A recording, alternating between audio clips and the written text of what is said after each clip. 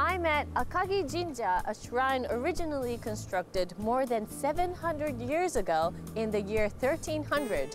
It was rebuilt in 2010 using modern and innovative construction methods and even received a Good Design Award in 2013.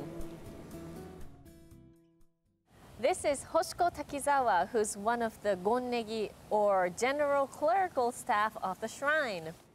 ではよろしくお願いします。よろしくお願いいたします。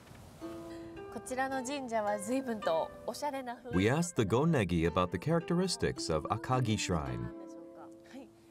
For a shrine, it's a bit unusual, but the main hall is encased in glass like this. The guardian dogs also have a slightly unusual shape and have been attracting attention from visitors. Originally, a shrine stood here for 700 years, but sadly it burned down during the war. When rebuilding it, they decided to make it a modern shrine that matched the atmosphere of the Kagurazaka area, where there's a mixture of the old and the new, and that's why it's been designed in this unique style. Shrines are originally meant to enshrine local deities, and local residents would come to shrines to pray when they faced difficulties or give thanks when something good happened in their daily lives. Shrines offered a sense of fulfillment to the lives of people. In addition to such people in recent years, we've also received many people from overseas. 失礼します。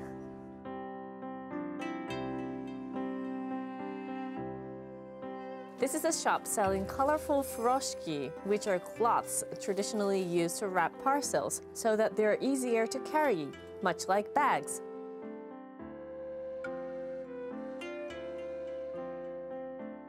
Nowadays, the use of plastic shopping bags and plastic containers has emerged as a social problem and is seen as one of the culprits of environmental pollution. But furoshiki, on the other hand, are reused and environmentally friendly, so we're starting to see renewed interest in them.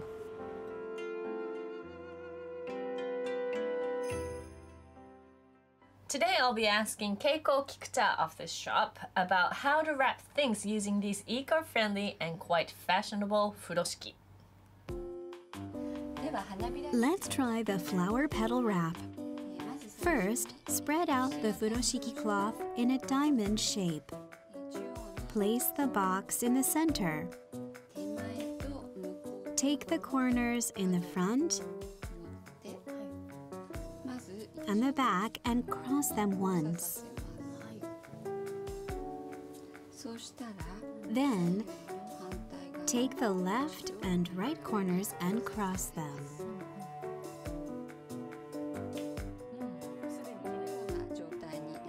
Once it looks like this,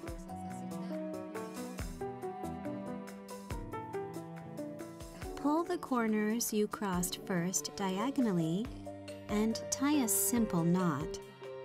It should look like this. Next, take the corners you crossed second and also tie a simple knot. And it becomes a knot-like flower petals. This wrapping method is relatively easy, and since the four corners of the furoshiki are all different, when wrapped it looks very pretty.